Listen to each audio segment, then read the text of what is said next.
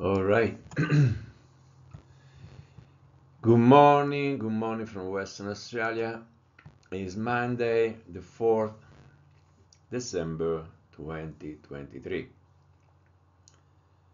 I'm your friend Roberto, and I want to make clear to people that eventually, go online, they see me for the first time. I am not a pastor.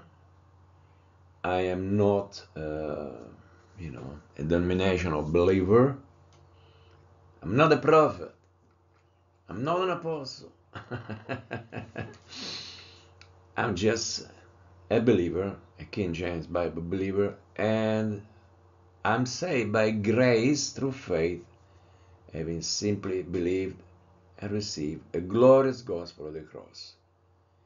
And I'm here as a friend, reading, commenting the scriptures with one desire, that those who have not yet received salvation as a free gift from the scripture, from the Lord and His words, can be saved and sealed by grace. And those who are already saved and sealed can be edified and encouraged in their work of faith. We know from the book of 1 Timothy in chapter 2, 3 and 4 that the will of God in this dispensation of grace, He will have all men to be saved and to come to the knowledge of the truth. So it's not a question that I'm here trying to get proselytes or come to my church, this and that. No. I'm here to preach and teach in a way that you might receive the glorious gospel of Christ and be saved, and you as a believer might be encouraged like I get encouraged in studying the word of truth. Now, as you can see here, I got His Sword program, but particularly I got the King James Bible. Why?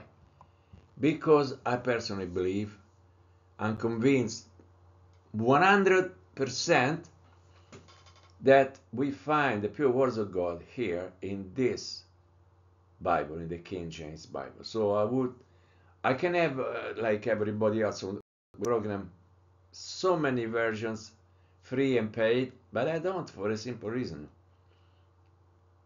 I believe that God preserved this word we're going to read here. At the same time, try to understand, I don't debate. In other words, if you don't believe that, that's your choice. Okay? I don't agree with your choice in that case, but doesn't mean that I hate you, you're my enemy, or I will try to brainwash you. No. God doesn't push Himself on anybody. Believers shouldn't do the same, There is no point of trying to convince anybody. The Holy Spirit is the one who speaks to the heart of the man who believes the word. All right.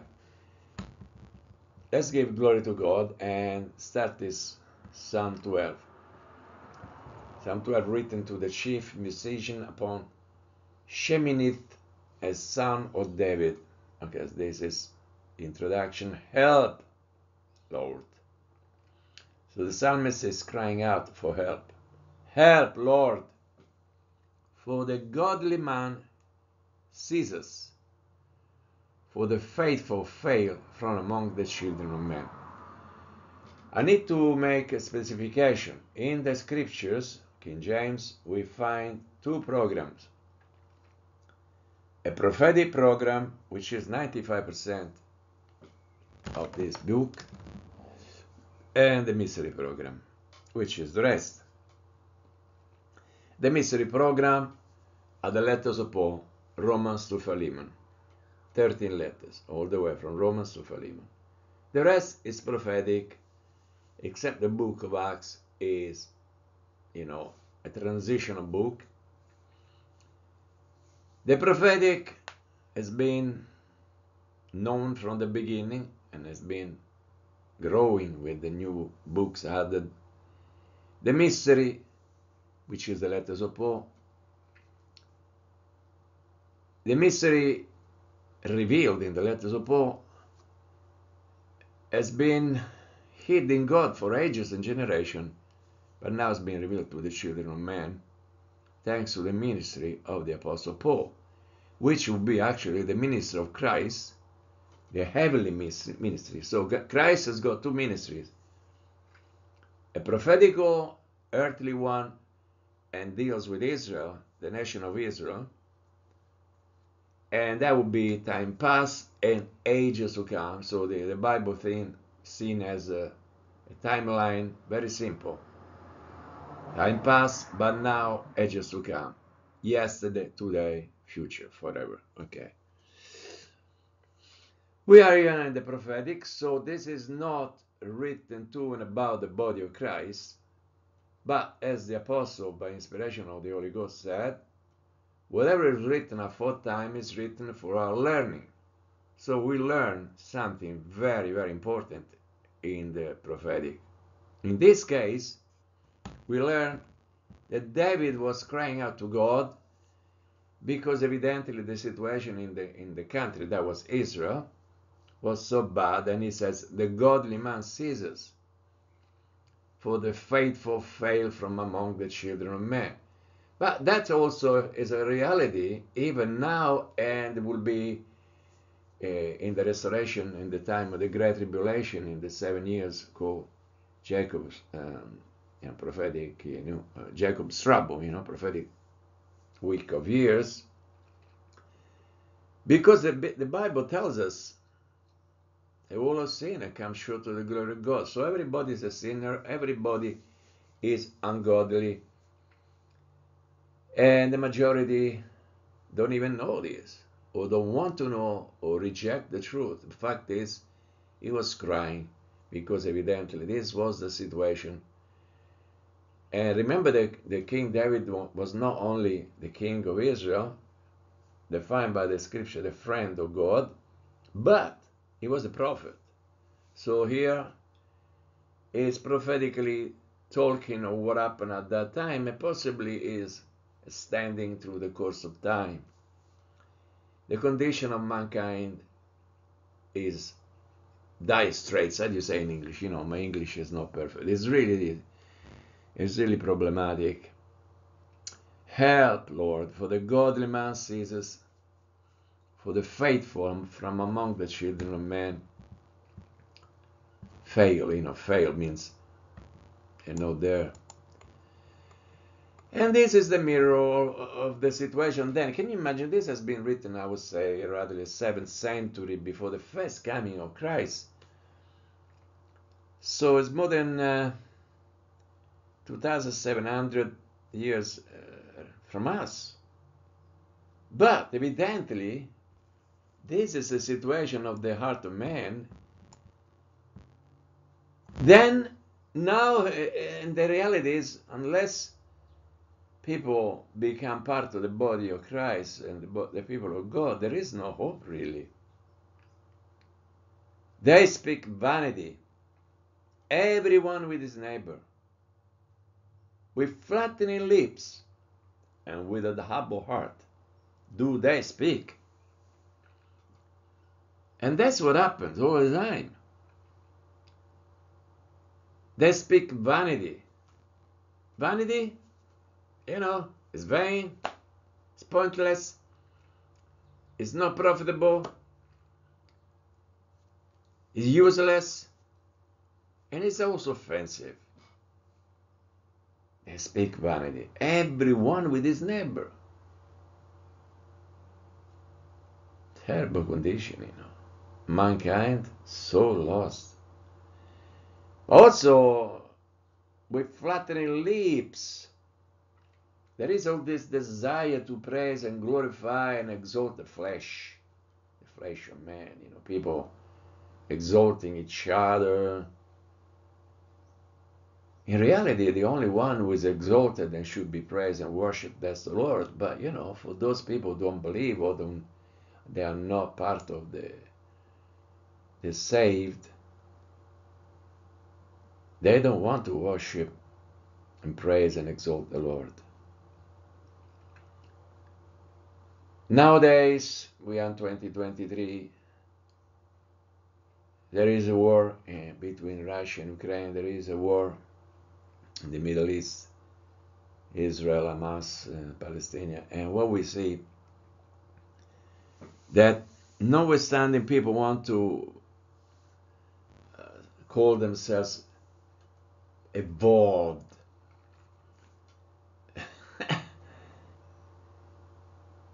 the beast nature, the satanic nature of mankind is still there. I understand self-defense, but I really cringe to the thought that we most of the time see that we kill each other, we kill, we destroy for greed, for possession, for control, for dominance. It happens not only in war, happens also in life. There's not a spirit of cooperation, growing together in the knowledge of the Lord and helping each other in Christ, in the love of God. There is a desire to impose our position on other people, like, we become manipulators of people and thoughts and ideas. Wow. Paul said that we stand by faith. Each believer saved and sealed by grace stands by faith. By faith ye stand. And that they, Paul, Silvanus, Timotheus, Barnabas, the servants of the Lord, were there as helpers of your joy in the Lord, of your joy in Christ, not dominators of your faith. But that was then. Now, with all this plethora, never-ending of denominations, you see just the opposite. You see there is a desire to control, to dominate, and kind of, take advantage of people and their resources. And that's what religion does. That's why I don't define myself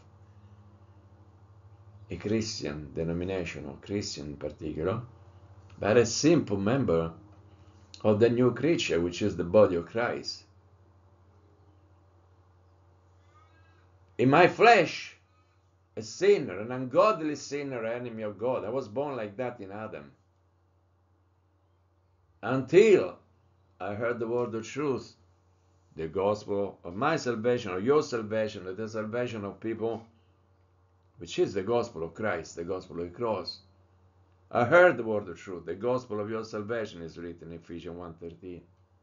After I believed, I received, I was sealed with the Holy Spirit of promise, which is the earnest, the guarantee of our inheritance, about inheritance, until the redemption of the purchased possession, unto the praise of His glory. So, the salvation and the sealing is an operation of God. When I simply believed, and that was, relatively speaking, only 10 years ago, 2012, so 11 years ago, I didn't feel anything. I just rejoiced because finally, after a life of religion, I saw the word of truth, rightly divided, inspired, preserved in this King James Bible and the teaching of the Apostle Paul. I saw Christ as the head of the body, my Lord, my Savior, my Redeemer, thanks to the operation of God. Not only He died on that cross for my sins, so for our sins, according to the scriptures, He was also buried, and He rose again the third day, according to the scriptures. And Paul said in Romans 4:25, that Christ was delivered for our offenses and was risen again for our justification. Our salvation is a free gift of God. We don't have any part in it. We can't save ourselves or help God to save us.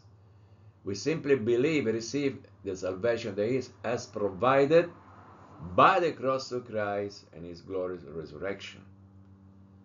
From that moment on, our eyes open and we start to see the world as really is. A present evil world, where Satan, the prince of the power of the air, the spirit that now works in the children of disobedience, and we were also children of disobedience, children of wrath. Where Satan, prince of the power of the earth, works now in the children of disobedience, blinding them to the glorious gospel of Christ. He's ready to give you any religion, Christian religion, as much as you like. You want to be Catholic, Methodist, Presbyterian, Episcopalian, Pentecostal, Word of Faith, Charismatic, Baptist, did I repeat that? Jehovah's Witness, Mormon, Church of Nazarene, Church of Christ. Go for it.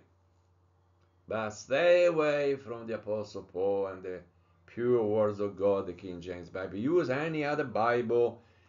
There are 2,000 Bibles there, 2,000 perverted Bibles. And there are 300 main denominations and 4,000 plus spirits. You can find these kind of things on Google. But God is not like that. He's not doing a lot of things that people say He's doing. He's doing what is written in His Word dispensationally. We are in the dispensation of the grace of God since Acts 9, really, when the Lord saved and sealed and commissioned Saul of Tarsus, which becomes Paul, and made of him the apostle, preacher, teacher of the Gentiles in faith and verity. So I'm here to read what is written and allow this word to tell us as it is. They speak vanity, everyone with his neighbor, with flattering lips and with a double heart do they speak. They call themselves with names like professor, pastor, preacher, pastor, apostle, anointed apostles nowadays, gifted with the gift of healing, the gift of prophecy, the gift of this and that. And they go behind those pulpits, behind in the denominations, and 99.9% of the times they preach another Jesus, another spirit, another gospel. They're stuck in dispensations of the past. They preach the gospel and the kingdom, like Jesus is building the kingdom now, which anybody should verify from the scripture is not.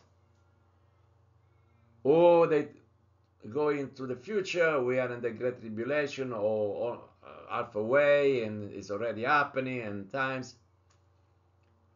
They just cannot see, as I didn't see for a lifetime, because I'm 75 almost. For more than 60 years I've been in total blindness, convinced that I was, right, in my denominational beliefs, using corrupt Bibles. So I am grateful to the Lord and His servants, the Apostle Paul in this case, for the word of truth. That makes you really free, because Jesus in His earthly ministry said, you shall not. He was talking to Israel, to His earthly people. Ye shall know, in this case also to His disciples, these 12, ye shall know the truth, and the truth shall make you free. But this is true also now, because once you come to know the Lord according to the revelation of the mystery, according to the dispensation of grace, according to the revelation of the mystery that Christ gave to Paul for us, we come to know the truth, and the truth makes us free from all this confusion that is out there not only in the religious world, but also in the political. But the reality, what is important is religion, because religion is absolutely devilish. We need the simplicity and the power of the gospel of Christ. And we need to stay with the word, line up with the word, not with ideas, opinions, interpretations. It's written clearly, they speak vanity, everyone with his neighbor. With flattering lips and with a double heart do they speak. What does it mean, double heart? Double, divided. They're not sincere, they're hypocrites. I don't know, they got agendas. Well, yeah. But there's going to be a reaction from the Lord, and this practically you will see. It's very much also into the future. Because at the moment, God is not intervening in the affairs of men, because He's dispensing grace. As I said before, He will have all men to be saved and to come to the knowledge of the truth. If He intervenes like that, we get all destroyed, I tell you now. Start with me in the flesh. You know what I mean? None of us is good at all, not even a little bit. Which doesn't mean that you cannot believe the gospel. Actually, you got that freedom. That's the great thing, that God leaves you free to believe or not believe. Because I told you before, He can't force you. He will never force you anyway. But life sometimes forces you because you see how terrible, horrible the situation is. The Lord shall cut off all flattering lips. So stop, And the tongue that speak proud things. Pride. The sin of the enemy, of Satan, That's terrible, because once you really come to know the Lord, you want to be anything but proud. You are a grasshopper, Scripture in Isaiah 40 says, the Lord looks from heaven down to the children of men. We are grasshoppers. From on high, you can't even, only God can see. I mean, even you, if you go on a plane, when you look down, you don't see people, you barely see buildings, depends on the height, but the point is, we are so full of ourselves, it's not a joke. It's terrible. We are little. God is immense, the Almighty God. He desires you believe and receive the operation of God, what Christ has done, so He can save you and seal you and make of you a child of God in Christ, a member of the body of Christ, not of the denomination run by pastor this and pastor that. They continue debating and no. The Lord shall cut off all flattering lips, which is the enemy anyway, and the tongue that speak proud things. That's the destiny of Satan and his minions. Who has said, with our tongue we will prevail. Our lips are our own. Who is Lord over us? This is reminds me of Pharaoh, Pharaoh. Who is the Lord? When Moses said, the Lord, the God of Israel, wants us, and he said, who's the Lord? I don't know the Lord. That's what sin does. You got no fellowship with God. You're out of the garden. Our lips are on. When Moses said to God, I can't talk properly. I'm paraphrasing. Look, I'm stammering, send somebody else. He was afraid, to accept this great call that he had from God to go and free, deliver the children of Israel, the sons of God. Israel, my son. Thus say Moses, who made the mouth? We speak. not only because we have a mouth, but the entire system is built by God. God is a great creator and gave us procreation. Mankind now can procreate. We don't create, we procreate, because God has given this capacity, this ability to our bodies. But everything belongs to the Lord, in heaven, in earth, and under the earth. He owns everything, you know. And these people who said, without tongue we will prevail. Yeah, that's also in religion. We can create. What do you want to create? Without words. These religious people, you know. I know I was one of them for a lifetime. You can't create anything. Cool off, cool down. How do you say? Give glory to God. He's the creator. He created and made. He created and made. It's full of it. The scriptures.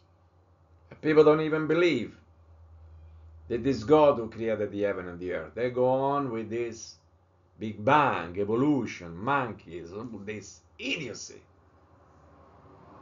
From a biblical point of view, as I said, you might think you're a professor. But the scripture tells us, professing themselves to be wise, they became fools. Who said, with our tongue we will prevail, our lips are on, who is Lord over us. And then, verse 5, for the oppression of the poor, for the sighing of the needy, now will I arise as the Lord, I will set him in safety from him that puffs at him. So God is going to intervene. After this dispensation of grace comes to an end, it's going to be the last 7 years. So the wrath of God in the Jacob's trouble week of years, according to Daniel 9, or the book of Revelation, the world will know when Christ comes the second time, there was a foolish things to reject grace and the gospel of Christ. You don't want to be there. You want to believe now and be saved, okay? The words of the Lord are pure words. There you go. The words of the Lord are pure words. Every word of God is pure.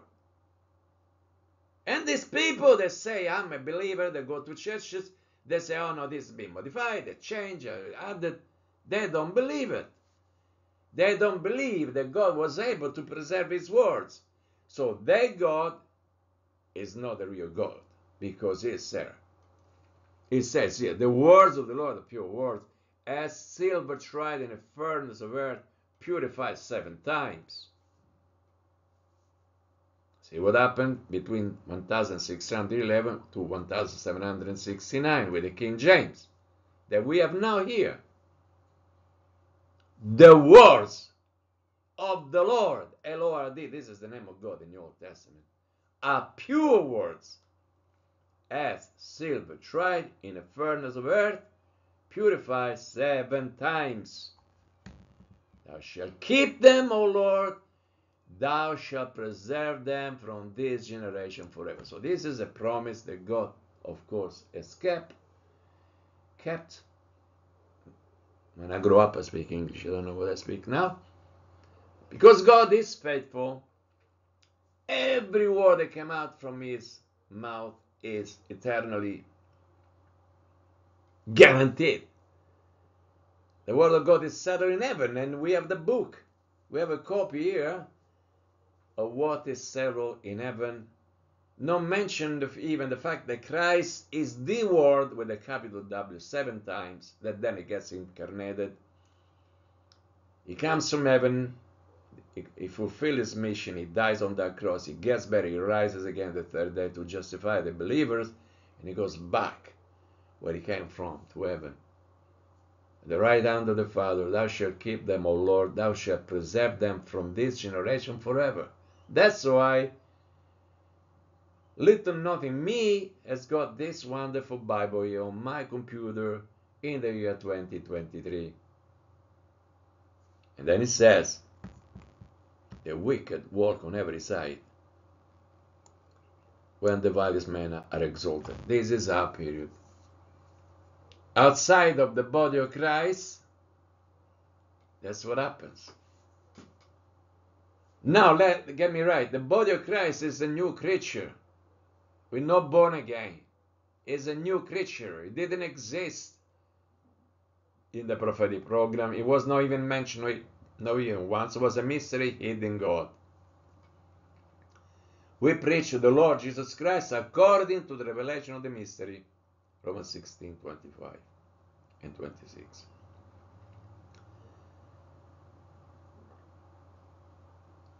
Outside of Christ, the wicked walk on every side when the wise men are exalted.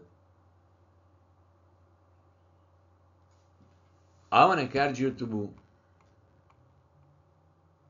believe and receive the glorious gospel of the grace of God, which is how the Christ died for our sins according to the scriptures, and that he was buried, and he rose again the third day according to the scriptures. He was delivered for our transgressions, and was risen again for our justification. Christ is made unto us sanctification, redemption, righteousness, wisdom. Christ, the true God and the true man, the God-man, the man from heaven, the Lord of glory, the blessed God, the immortal King, the only wise God. Jesus Christ died on the cross to save a good-for-nothing like me and you. Ungodly sinners, enemies of God, children of wrath and disobedience. No more. Once you believe and receive this gospel, that's really glorious. He saves you, he seals you with the Holy Spirit of promise. You are now a member in particular of the one body of which he is the head. We are members one of another, and flesh of his flesh, bones of his bones. The church, this terminology, this word, is not a building, is not an organization, it's the body of Christ. And the Lord wants to save you. Your part is to believe. That's it. That's it. You receive what God does. And you give glory to the Lord and him alone. That's it. Have a nice day. Thank you very much for listening.